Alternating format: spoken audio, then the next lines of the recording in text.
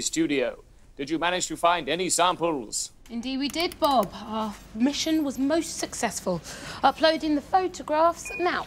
For our mission, we selected a random house on an average street, parents, children, one cat and a dog. But you'd be surprised what else we found living there. What is that? Oh, this is a bed bug, which we found in the bedroom, unsurprisingly. You can get up to 150,000 living on a double bed. That is a flower mite, invisible to the naked eye. We found it crawling across a bowl of breakfast cereal. Ah, and that one? Oh, this is an itch mite. Lives on the back of cats and dogs, causes no end of bother. Absolutely fascinating. Huh. Oh, it's the worst one yet. Where'd you find that?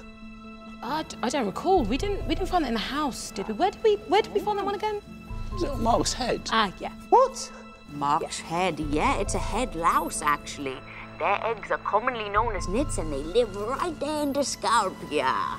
I mean, I shouldn't worry too much. Nothing good going over with a nit comb won't sort out. That'll be what all the scratching is about. I've got monsters living in my beautiful hair. This is horrible. What am I going to do? Professor, is that really necessary? Don't even think about it. There are things living on me. What am I going to do? I'm going to end up bald, looking like Bob if I'm not careful. Well, don't worry, Mark. It's the same for all living creatures. But most micro-creatures don't mean you any harm. Some are actually vital to keep you healthy.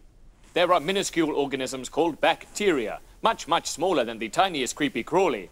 And the human body is a great place for them to live. Are you looking for a holiday with a difference? Then look no further and join us for the #1 bacteria break of a lifetime on board the human body. Enjoy a walking tour of the skin. Feel free to snack on the oil or any bits of dead skin you find lying around. But watch out. In some teenagers, the skin pumps out a lot of oil a day, so it can get a little bit slippery. Or why not visit the enchanting human hair forest?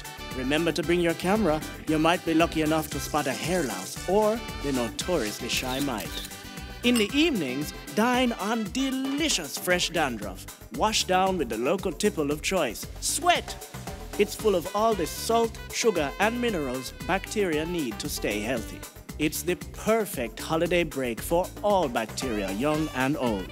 But don't take my word for it. Just listen to these testimonials. Oh, we loved it, didn't we?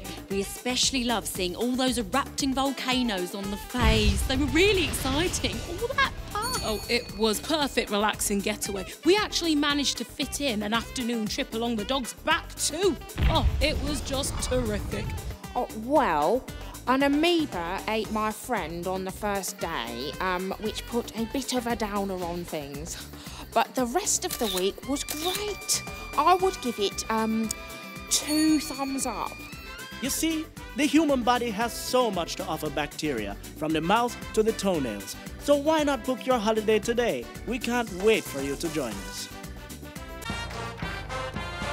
Prepare yourself for an insane look at what they don't tell you in the science books. From inner space to the universe, we're on a case to face the worst.